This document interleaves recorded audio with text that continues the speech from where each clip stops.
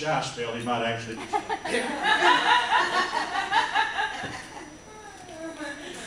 Hey, I told you, I made the Holy Ghost never tells him to do. He has to cut loose and preach a sermon before I preach. He can preach a sermonette. He preaches a full sermon, I'll sit down and have it. If God's in it, I'm going to sit back and see what takes place. I'm going to be a part of it. I ain't going to sit back, I'll be a part of it. Amen. Amen. Good to have everybody here this morning. Glad to have visitors with us. Awesome. We are going to go into phase 4 this morning. I started about 3 or 4 weeks back on the Ford Motor Company.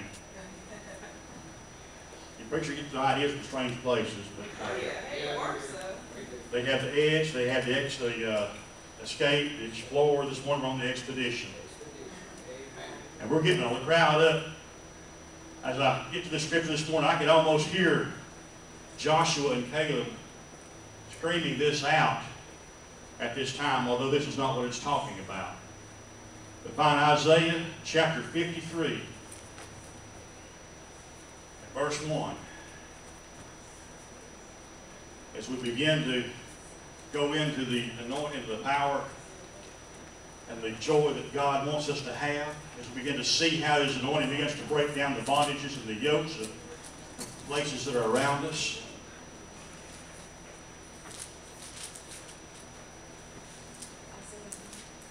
Isaiah chapter 53, 5-3, and verse 1. Again, I apologize for the air this morning.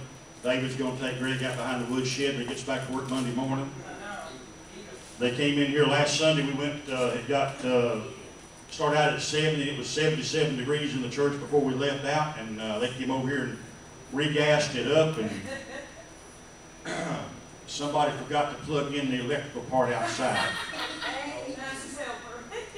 And I thought this morning somebody was playing games was just trying to make the church hot. So the reason it's a little bit hotter this morning is because it didn't get turned on until we got here.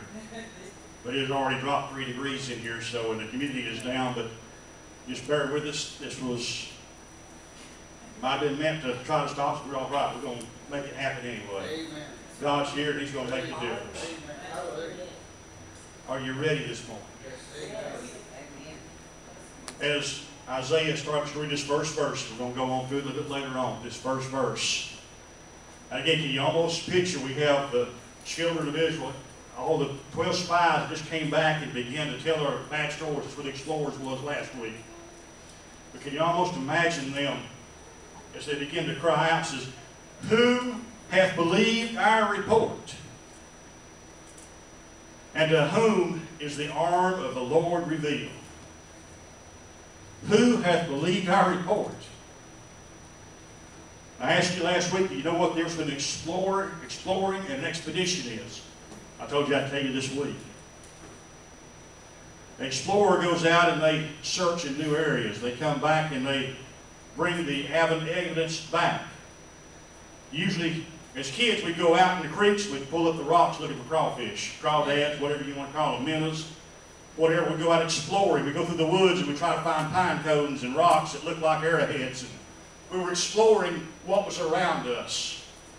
As we've explored God's greatness, now we come back and we reported, and who hath believed our report? So the next avenue you do is you mount up an expedition. An expedition, you go out and it's funded by somebody usually. But you have a mismatch of people going. Because you want evidentiary proof when you come back. One of them is a recorder, whatever. He writes everything down that takes place.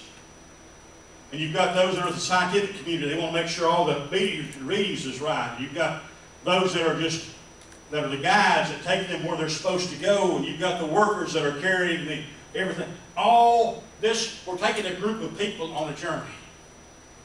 This expedition is a fact-finding expedition. We're searching for something. We're going to prove what the explorers found. They found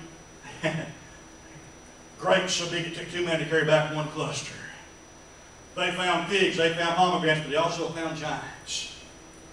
And that scared them. And Caleb and Joshua are crying out, who hath believed our report? There's something about understanding and believing what has been wrote down and what has been taken care of, is God's people have to believe His report. This report is talking about, actually talking about salvation. I want you to understand we are on an expedition to find out all we can about Jesus. Amen.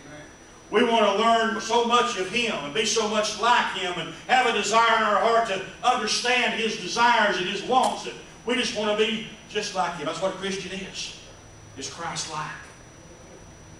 But as we mount up this journey, the first thing we have to have is a funding process, don't we? So they start out searching. They said, will you give to this expedition? We're going to go out and find some things. We want to find out some truths where we're headed for. And they begin to collect funds and get everything lined up and everything ready to go, and they get the right amount of funds. And they get all their supplies ready. And they get ready. They said, our journey's beginning. Our journey is fixing to take place from this point on. Can I tell you that the journey's already been paid for? That's right. Can I tell you that no matter what you might think that you owe, God has paid the journey? Amen. This truth journey that we're on, God has paid it in full. You don't have to go out and try to come up with anything new. You can't do nothing to earn His grace. You can't say anything out of the way no matter how many times you say hallelujah or glory or jump up and down or shout, you can't earn the grace of God. It's been paid for in full. Amen. So this expedition we're on, by the way, we're on an expedition for truth. I'll get to that in a few minutes. This expedition has been paid for in full. And He's went out and He's pulled people from all walks of life. You see, when Jesus started His ministry, He didn't get His trade as a carpenter. He didn't get a bunch of carpenters to work with Him, did He? He didn't want everybody to be into the same mind and the same thought and everything else. He didn't want a bunch of carpenters walking around with Him. They could talk shop all the time. Yeah, we cut that board at 25 and 3/16 and it fit perfectly. We cut it at 1/8, it wouldn't have worked. We cut it at 5/16, it wouldn't work. We cut it exactly like we were supposed to cut it. And I'm going to tell you what, He's got so good now, He can take that hammer, hit that nail twice, that 16-penny nail, and it's sunk. But no, that ain't what He done. He got people of diverse situations. He brought fishermen in there. He brought a tax collector in there. That sorry low life wasn't worth shooting. He was thieving, he was robbing, he was stealing from people, but God said, come on, I want you to go with me. We're going somewhere. We're going on an expedition. It's a fact-finding mission. You're going to find out who I am, and what I'm about. And they walked this earth under His authority and under His power with Him for 3.5 years. And they come to a point where David was at this morning. I was also in the first chapter of Acts this morning too. I'm going back there for just a minute. Jesus is looking up. As He began to look up and talk to the people, He made this statement. As Luke is writing this, we'll start in verse 2, first chapter. It said, until the day that He was taken up, after He had, through the Holy Ghost, had given commandments to the apostles to whom He had chosen, to whom He showed Himself alive after His passion by them 40 days, speaking them things pertaining to the kingdom of God. Being assembled together, He commanded them they should not depart from Jerusalem, but wait for the promise of the Father, which He saith, ye have heard of me. For John truly baptized with water, but ye shall be baptized with the Holy Ghost not many days hence. And when they were therefore come together, they asked, wilt thou at this time restore again the kingdom of Israel? Will you bring peace back to our country? Is it time of peace right now? You're here and you've done what all you stood. Is it time that grace had just begun on this expedition of grace? He said to them, it is not known for you to know the seasons, the times, or the seasons which the Father hath put in His own power. But ye shall receive the Holy Ghost. You shall receive power, the Holy Ghost will come upon you, and you shall be witnesses unto me both in Jerusalem and Judea, and the uttermost parts of the earth. as he was speaking, and he had spoken these things, he beheld, he was taken up, and a cloud received him out of his sight. All these people that over the years, these 3 years, had walked with him, they'd seen him go up to the lepers as they came up to him and said, I will, be thou clean. And they all left clean. They had seen countless times where this one came up blind and left seeing, where this one came up deaf and left hearing, where the sick with palsy was getting up and carrying their bed and going back to their house, showing the world, look what he has done for me. They had seen all these things. They had a report going in their mind. They knew what they knew, what they knew. And they wrote down in a record of what's going on. And they began to tell this whole world what was going on. How can you not believe the report that Jesus Christ came, born of a virgin, washed in the River Jordan by John as he baptized him? Maybe washed wasn't a good word, but you know what I'm trying to say. The time that he rose up, he went in and his ministry began. The time that he touched all the lives, as they walked with him, as they seen when a woman came up in the crowd and just touched the hem of his garment. As they'd seen where he stood up on the mountain and said, Lazarus, come forth. And death had to obey him. Amen. They'd seen all these things, and they had a report going in their mind. They had kept record of it. They knew who he was. He'd ask him, he said, Thou art the Christ, the Son of the living God. I know who you are. I believe your report. Can you believe his report this morning? That when he died on Calvary's tree, he paid a price that we couldn't pay. He made an effort to stand up and say, I've made a way for you to come into my presence. Amen. All the blood of bulls and goats and heifers and turtle doves and scapegoats, all these things could not bring you into my presence. Amen. But the blood I'm shedding on Calvary, the blood that poured out of my body while I was hanging on that cross, when they shoved the spear in my side and forthwith came blood and water, all that was shed for your salvation. Can you believe that report?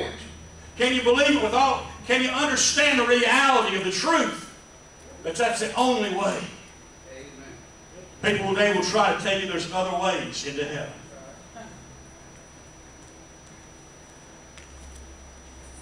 There's only one way. Jesus said, I am the way, the truth, and the life, and no man enter into the Father except by me. So he's paid the price.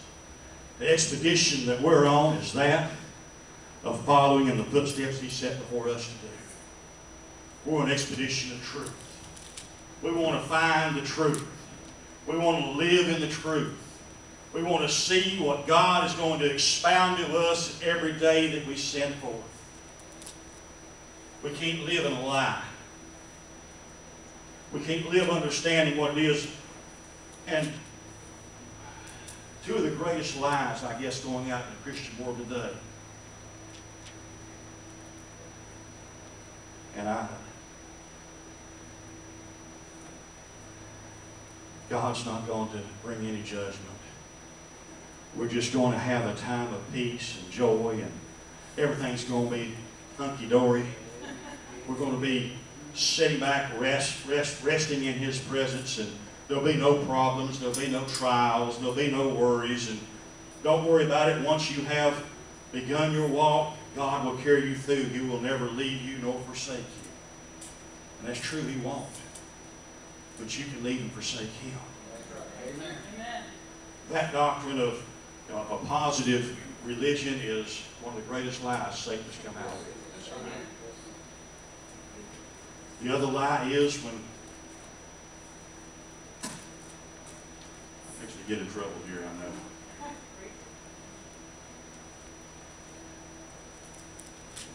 Preacher, I know that I'm an alcoholic, I know I'm a drunk, I know I'm a drug addict, I know I am whatever I am. But I was saved when I was 10 years old, and I know I'm going to heaven. See, God doesn't look at my body, he looks at my spirit, he looks at my mind. He does not care what I do in this body. Yes, he does. One of the greatest lies, and I used to live, it was me. I was raised that way. Once in grace, so no man can pluck you out of God's hand, but you have the ability to walk away. Amen. Two of the greatest lies that's in the church today. There are many, many others. But the truth is that Jesus Christ came and gave His life for us so we could have life and have it more abundantly. Amen. This journey that we're on, this expedition we're on, as we begin to try to search out truth and try to find out what God wants us to do, is something that we're fighting with on a daily basis. Yes, amen. We don't want to live a life that is just getting by, do we? We started this journey. There was a song that youngest used to sing when they was about Mateo's age now. I'm your age. They always sing a cappella. And this is how we are today. When we come to this altar and give our life to Jesus, we start out to win this race, to serve the Lord and look upon His face, there to sing forever of His amazing grace. I'm going to tell you what, it's time to realize that we're on a journey to see the face of Jesus. Yes, we're in a journey to come into His presence and love and be loved and feel joy like we've never felt before. Amen. On On this earth, we're going to have troubles on every hand. We're going to be overcomers, don't get me wrong. But you're going to have joy unspeakable and full of glory when you get to Jesus. I just jumped about $3. I'll tell you. But we started out on this journey to win the race. This expedition you're on, you want to find a truth-finding mission. Amen. You start out walking. You don't know anything right now. But as you walk, you begin to realize there's something more to this than just salvation. There's something more to this, and I don't mean to say just in that such a fashion, but God has so much more for His children. Amen. Yes. So much untapped truth that we have yet to tap into. Amen. Salvation gets you to heaven. There's no doubt about that. That's one of that is the greatest miracle that we have in this world today is salvation. That somebody can just come up and say, Lord, I'm a sinner. I'm in need of a Savior. Would you be my Savior? I give my life to you. And with just that simple words, with not having to do anything else but accept the fact that He done the work, we're saved. He said, as you get saved, you don't want to just sit right there on the edge of the seat of the salvation. He said, I want you to come a little bit deeper into the Word with me. I want you to come just a little bit further than what you've been before. So you start out walking, you start saying, I don't know where I'm supposed to be going, so I'm walking by faith. That's right. Amen. I'm stepping out in faith. I don't know where I'm going, but God, you said to go, so I'm going. Yes. And we start walking in a faith pattern on this expedition that we're on. We start seeing things come around us, and we start seeing how the Word begins to speak out and say other things to us. As God has made promise after promise after promise to the church. So I want you to go out and preach the gospel to all nations. Who, me? Yeah, you. But I'm right here. How do I do that? By faith. Amen. God will put people in your path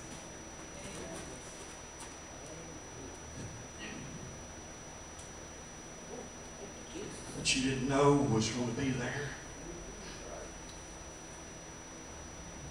You might be at the hospital with somebody else and God put 2 more people in your path. That just happened.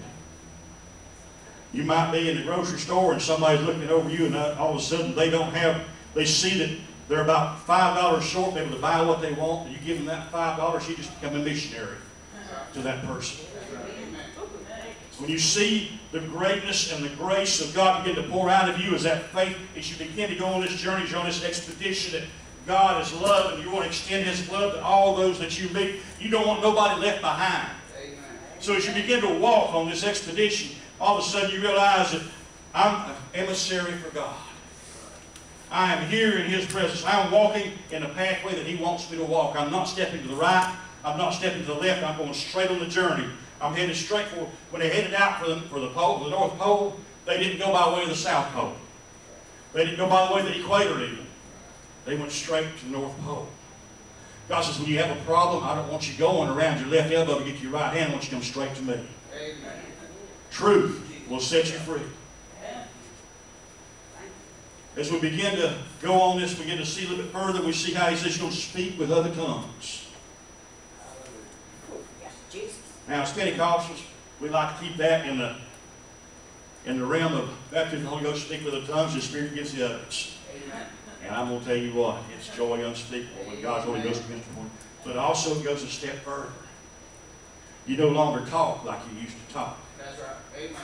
You no longer sit back and talk about how trash talk people. Right.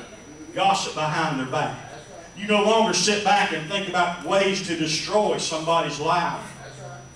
But all of a sudden there's a change take place. That's right. As the love of God begins to flow through your mind, you're no longer thinking, that person there, preacher I know, Church of God preacher, I haven't seen him in many, many years, but he wrote a message one time. A missionary came over from Somalia, I think it was.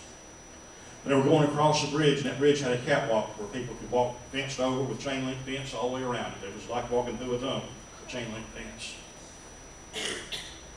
Just to show you how old this one was, he said, and this is the preacher's words, he said there was a hippie walking up the catwalk. Long hair, tie-dyed shirt, bearded, looked like he hadn't had a bath in about 6 months. And the pastor looked at that missionary and said, I thought they should go get him a bath, cleaned up. Sounds like something we'd say, don't it? The missionary looked over at him with almost with a tear in his eyes and said, no, brother, somebody's telling about Jesus. He said, I couldn't wait to get back to church to y'all repent. It's a new tongue. We don't see the outside. We don't see the person that is sitting there, how they're dressed, how they look, how they think, how they say, but we see a soul that needs Jesus.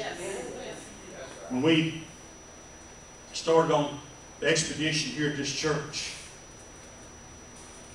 we started out saying we want the broken, we want the maimed, we want the hurting, we want those who are in bondage. We want to see some freedoms take place. And God has been sending us that time after time after time again. But this expedition that we're on is a truth expedition. It will eventually lead to a place of truth where we realize that we can't do it by ourselves. We've got to have help. So we're walking by faith. We don't understand where our next step's coming from. We don't understand where our next help is coming from. But God says we're walking by faith. We walk by faith for a while, and all of a sudden we turn back around and look and we say, look where I came from.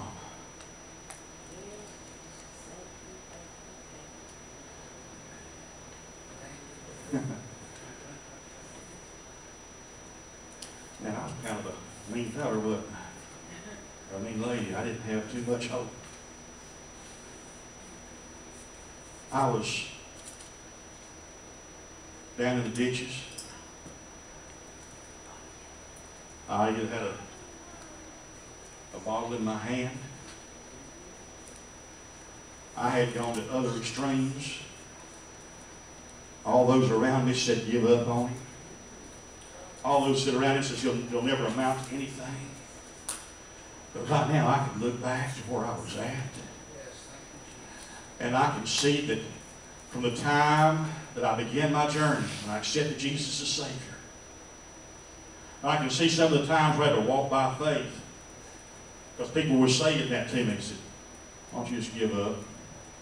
You ain't going to make it anyway. It's not in your pathway. It's not, that ain't you. That ain't what you are. And you look back and you begin to go through that as you had to walk by faith. Somebody had to hold your hand and carry you through some of those times that you were looked down upon and thought bad about it. All of a sudden, you look back on that and all of a sudden something begins to hit you. And it's joy unspeakable and full of glory. Because you can't understand how a God could love somebody that was in that condition and bring you to the condition you're at right now and bring you, look, see you got further to go than what you've been, but look at what He's brought you from and where He's on this expedition that God has got us on this journey. He keeps blessing and blessing and blessing. We keep saying, I'm not worthy, I'm not worthy, I'm not worthy. He said, but I am. And I want to bless you. I want to give you something that you've never had. I want you to understand how much truth there is in my life. He said, I want you to know that I'm going to give you power to tread on serpents. That's just take up, doesn't it? But that take up means to tread on. That means to walk on. So whatever that enemy's put, you can walk on top of it. He's under your feet. You can't he can't come up and get you because he's under your feet. Whenever the enemy comes up and tries to rise up, just remind him he's under your feet because Jesus has put him under. You're treading on serpents. They're, Hallelujah. these people want to take them up and look at them. They lost their mind. I want them under my feet. I want to be walking over top of them. Spiritual demons that are trying to destroy everything that God has put in our lives. They're trying to raise up and bring you back down to the point you were at. They can put you back. We talked a few weeks back. We had a few people that came through here, and God had brought them to a stage of the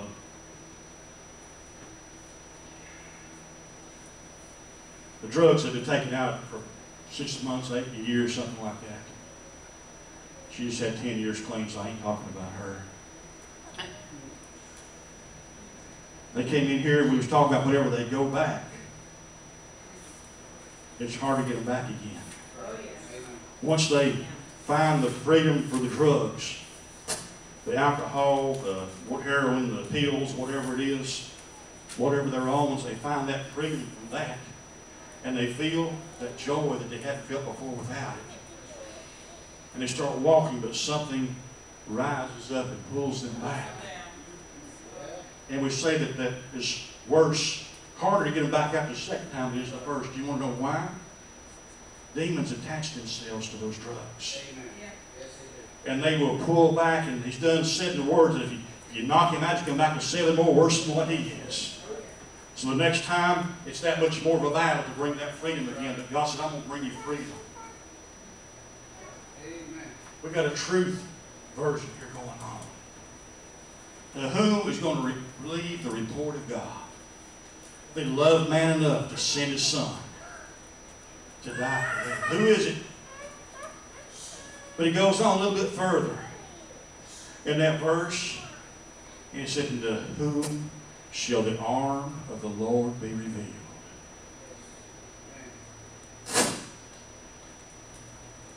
On this journey that you're on, that you're walking by faith, time and time again, as you look back, you say, man, I don't know how I got through that. I don't have that kind of strength in me. But God, somehow or another, reaches down and he strengthens you. Who? In whom shall the arm of the Lord be revealed? Until you stood about that arm, back on the back of about one chapter here for just a second. As Isaiah was writing, it says, awake, awake, put on strength, O arm of the Lord. Awake as in ancient days, in the generations of old. Thou art thou not it that had cut Rahab and wounded the dragon? Art thou not it which dried the sea and the waters of the great deep?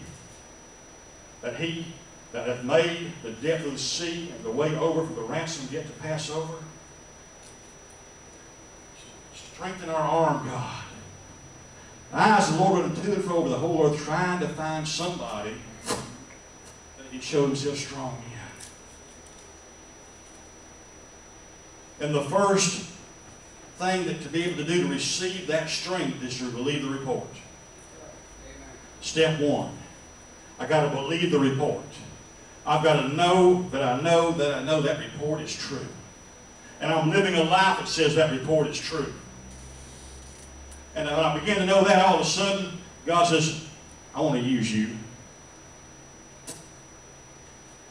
I want to take you to a place that you know you can't go. I want to take you into a journey that, and I'm going to have enough people around you to prove it. I just told you, Jackie's 10 years clean from meth, crack, whatever else that was involved in it. That's pretty much it. We've got others that was addicted to alcohol. But now you have a witness that God can set you free.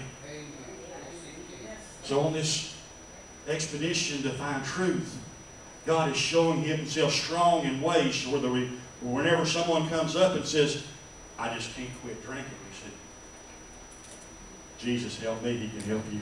Amen. I can't give up on this crack that I'm on. I just can't stop. It just draws me back. In Jesus' name, you can. Amen. I can't keep living the life, the promiscuous life I'm living. I just can't stop doing what I'm doing and the things that I'm doing with the help of Jesus. Amen. You can. It's an expedition of, He's searching, trying to find some sort He shows us strong in. And if He shows you Himself strong in you, He wants you to use that strength to help somebody else. When we go back and we begin to see things, and we always talk about the adrenaline rush whenever somebody is in hurt or in danger, and how our strength multiplies, how we can lift. I've seen pictures of children lifting cars up off of parents. And they blame that on, they give that credit to the adrenaline rush. Well, that has part of it, but also it's a higher power called Jesus that's given the strength to lift them up. And when He gives them that strength, that child can sit there and says, I know I can get that car off Mom. I feel it just coursing through my veins. I feel like I could just take that car up and throw it away, but I'm not going to do it. I know that that strength is bubbling within me. I know that the Holy Ghost is burning within me. I know if I lay hands on that person, they're going to be healed, but I'm not going to do it. I know that in the truth, that person that is, I see them right now, they got a needle in their arm and they can't take it back out because they don't. I know that if God gets a hold of them, they can take that needle away from them. That person that is broken right now because of a relationship, because they don't have a, we've had 3 or 4 come through here recently with spousal abuse. Most of them are still living in it because they don't understand that God has a freedom for them. And God has a victory for them. So we have to be strong and hold them up in prayer and lift them up until they come to a place where God can lift them out of there. We can't just shove them off to one side and say, deal with it. You made your bed, lie in it now. Countless people are broken and are hurting, and we've been put on a journey. The truth is, there are many, I'm going to call them halfway houses, detox units around the country. There are many, even Teen Challenge, David Wilkerson's is a drug rehabilitation place.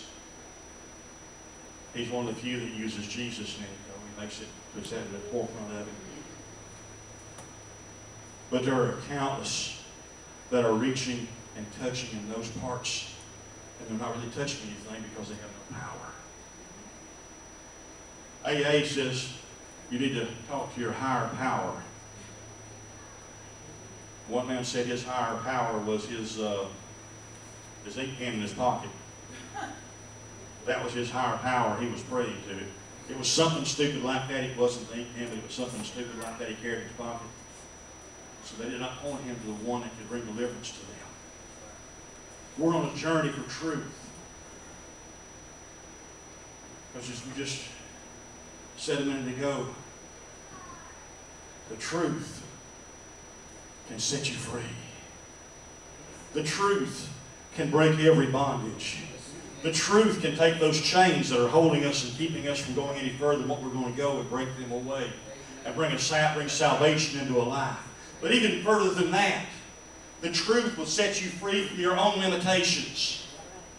If you're on this journey, you're walking by faith, take off the chain of what I can't do and put on the Holy Ghost garment of what He can do. Amen. And let Him use us. And the truth will set you free from your limitations and your thoughts and your beliefs of what you can and can't do. Right. Amen. It's time for the truth to take a journey with us. Are you ready this morning? Amen. Truth. Not only free from sin, but free from our own thoughts, our own limitations. Can you see Joshua and Caleb as they stood up there and they quiet these two men?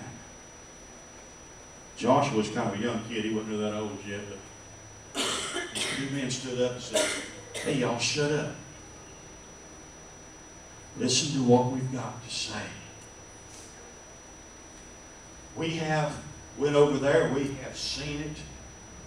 We have documented it. We have brought it back in here. I want you to see the goodness of God. Look here. You see this? This is what God wants you to have. He doesn't want you starving. He wants to bless you. Spiritually speaking, He does not want you to starve. He wants you full and overrunning. Let's go right now and take what God has promised us. God is truth.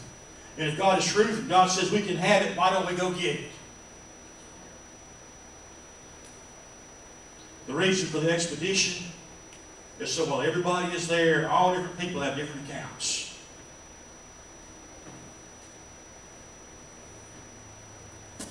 Part of the expedition, David's mom was 8 years clean from cancer.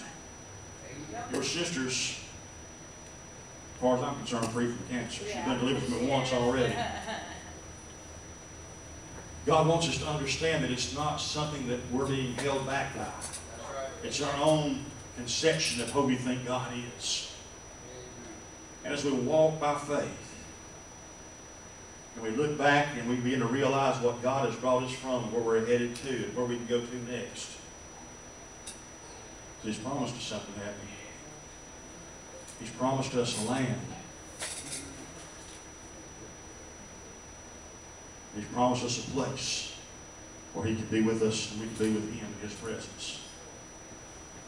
This morning, as this expedition started a long time ago, I want you this morning to look back in time to the day you knelt in that altar.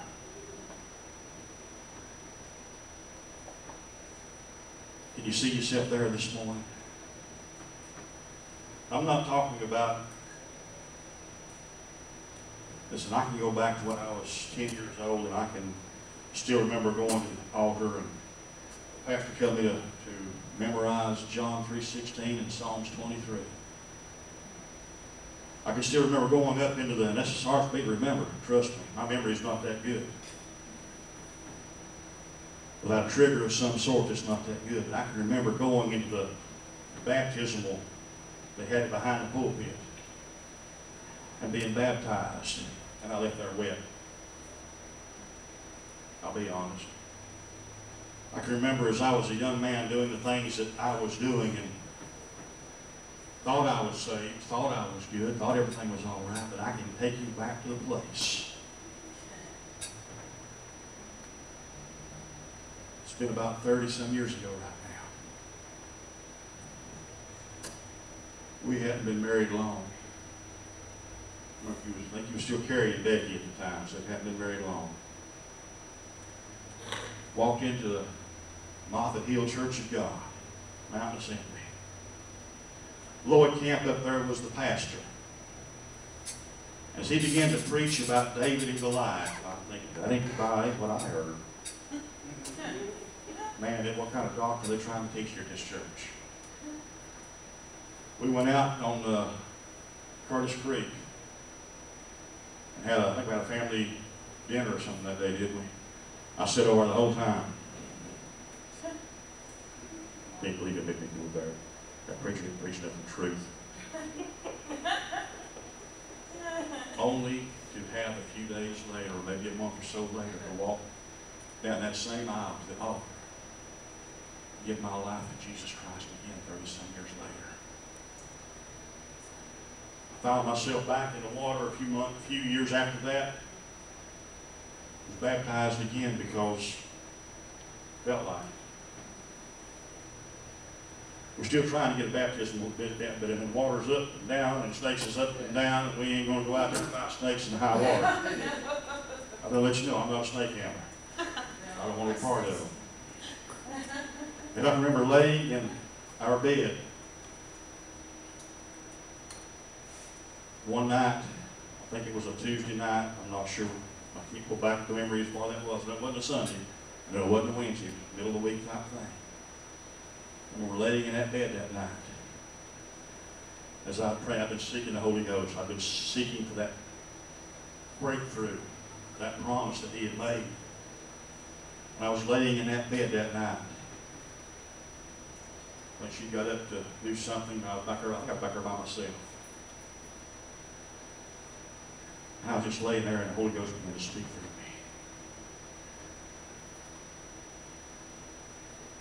me. It wasn't lightning bolts or thunderstorm. It was just I'm here. And that began a journey of seeing souls healed. We've seen brain tumors taken out. We've seen cancers touched. We've seen people delivered from the bondage of sin and from everything else.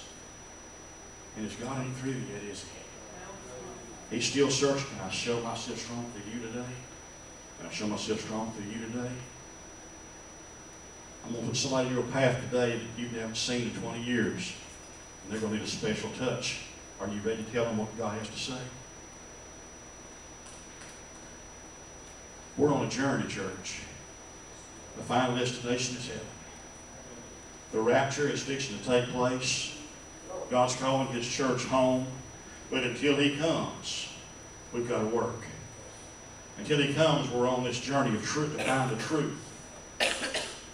Because until we realize the truth, we can't act upon it. Until we realize that He wants to lay His hand upon us, to lay our hand on somebody else. So He wants to use us as a vessel to bring healing into somebody else. You know, there's no greater joy in the minister's life when he sees that people come getting saved. But right there behind it is the same joy when that person comes in.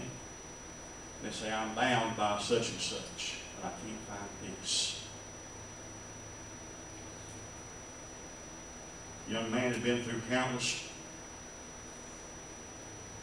detox places. He couldn't find it. He went out and bought all the heroin he could buy.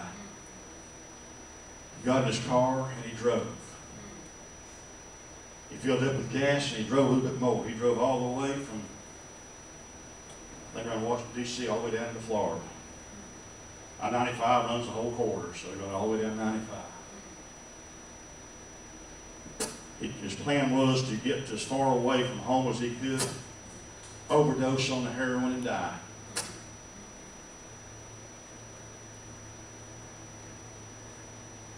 But he pulled off. Now, he had been to all the churches up where he was from, all the cathedrals. I mean, they had the 20-foot ceilings and the $1 million chandeliers and all these things. Had all the trappings, but no power. He pulled off I-95 and started down a little side road. Got down there just a little ways and there was a little church. It was a gravel parking lot. He pulled up in there on this journey to find truth. He didn't know where he was going. He just had to go somewhere. He got out of the car. Just so happened that this was a work day at the church. Ladies was there in their cleaning rags, and the men was mowing grass, and the pastor was there. And he pulled up and he said, is this, and I seen the sign there, is this a church? It's a little shack on the side of the road. I said, yes, sir. He said, he told him his story. You know what I love about this? They didn't say, okay, here's the phone number to Teen Challenge. Call them and see what they can do for you.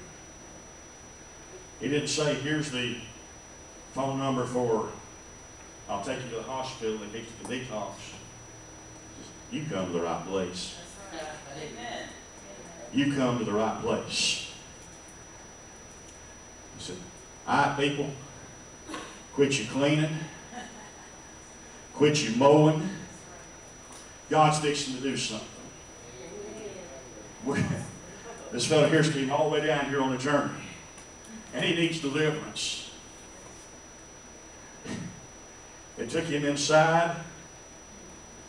He said, I don't know what happened. They got up there, and all of a sudden I felt this big hand hit me on top of the head. He said, in the name of Jesus, devil, release him from the bondage that is going on in his life. Drugs, I come against you in the name of Jesus. The ladies got back up in the choir and started singing, there's power in the blood. They got to singing, there's deliverance in Jesus. They got delivered walking by faith. They got to singing songs of the grace and the power of God. And the whole place began to fill with the power of God. And all of a sudden, he said, man, like I said, just something just hit me, just knocked me all the way back to the back room. I stood up. He told this story later. He said, I stood up. I ain't had a desire, one, for that heroin no more. You tell me that we as children of God on a journey of truth, because He is showing Himself strong through us, so we can show that same strength to the person that's bondage. He got up from that place, and a few minutes later, they went back to praying for him again. He got up speaking with other tongues. The Spirit gave the others. Went back to where he came from. Put on a three-piece suit. Next time they seen him, he was walking in the presence of those around him. Said, I want you to know I ain't the man I used to be. I've been set free from all the things that was around me. Because you see, I went on a journey. And I didn't know where that journey was going to take, but I found somebody that was already been on that journey. I found somebody that's willing that God showed Himself strong through them. Amen. As we go through the journey that God sets us for, people are putting our pathway. We want to be able to reach out and touch their lives. This expedition God is on is something beyond our understanding. Are you ready to take the authority over the enemy? Put him under your feet. To lay hands on the sick and let them recover. Watch them recover. To seek God's grace. Flowing through people. Would you stand with me this morning? Yeah.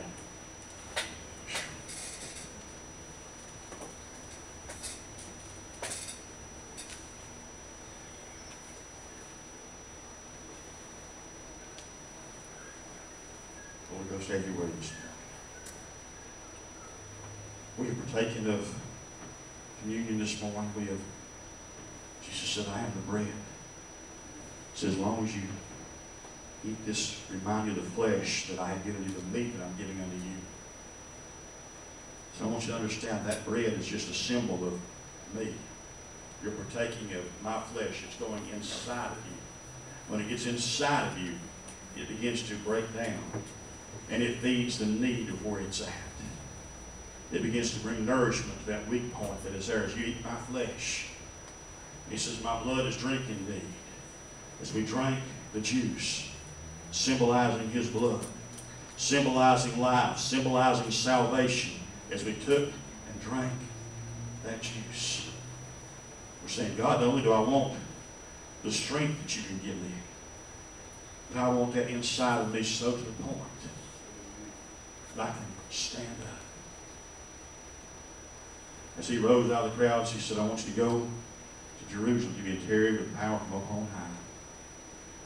So John baptized you with water to repentance. But you will be baptized. You will be submerged. You will be surrounded by. You will be compassed by my Spirit. Let me come in. Let me cover you inside, outside, and all around, because it's a way of truth. This journey that we're on, this expedition that we're walking. I funded it. I've made a way for it. It's a free gift. Let me use you the way I want to use you. Does anybody on the sound of my voice wants to be used by God in ways that you don't understand, that you know you can't do by yourself? I want you to these altars. God wants to use you because you are somebody. He didn't call you out not to be used.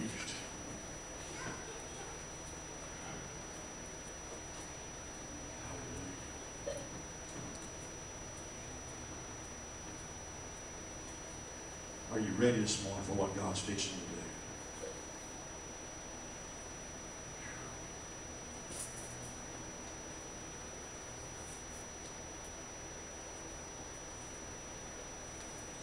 You started out to win this race.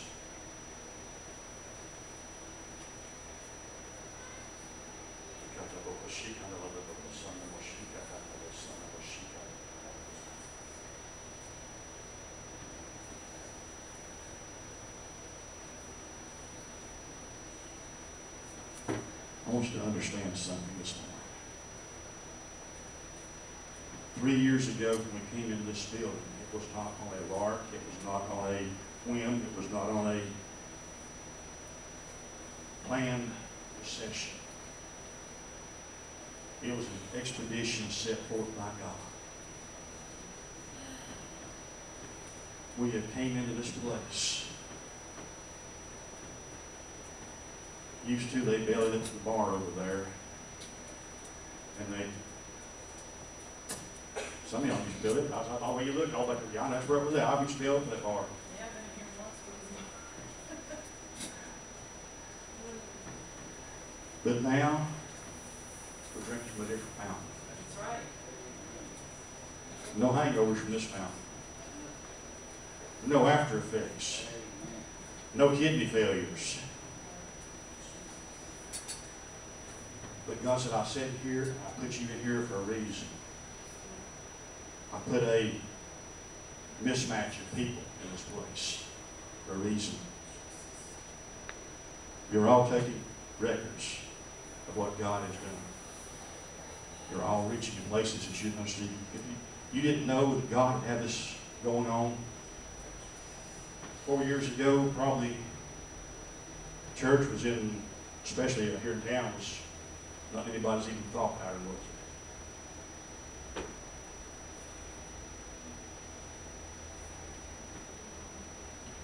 But God said, I put you on this journey for a reason. There are people around here that need a mighty touch in my hand. He said, I'm going to put an anointing upon you that you can't earn it. You won't understand it. Someone will come up to you, and all of a sudden, before you know it, you've got laying hands on you, praying, you're seeing things take place. There are going to be children come up to you.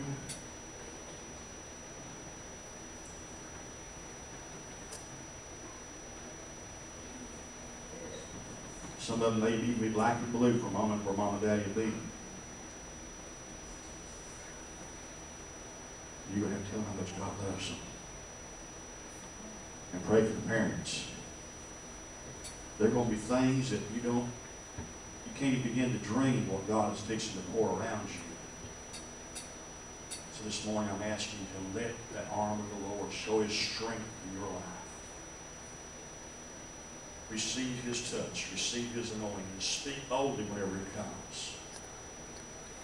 Father, I come before you right now as these in this building this morning stand before you and stand before this altar. I'm asking you, Father, to search the hearts and the lives of those here this morning. God, search us, cleanse us, sanctify us, and set us apart for the journey you set us upon. Father, every step we make may be a step of faith, believing that you're going to bring it to pass. Father, people that you put in our pathway, I pray, God, deliverance would come with strength and with an anointing. And God, those that come that are broken, give us the wisdom to speak your love and speak your anointing and speak your deliverance and speak your grace and tell them what God has brought us through. Father, this morning, in the name of Jesus, I ask you, Lord, to touch every person here with a greater touch they've ever felt before. Let your grace break through every bondage.